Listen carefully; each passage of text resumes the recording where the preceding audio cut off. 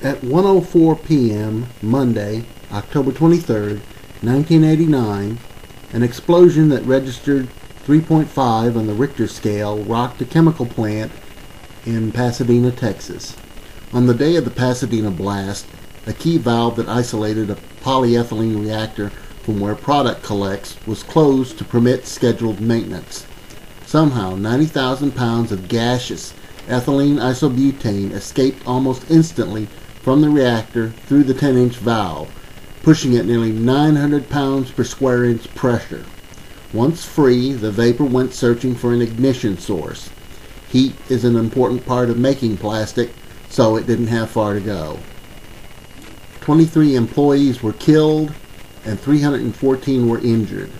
The fire took 10 hours to bring under control.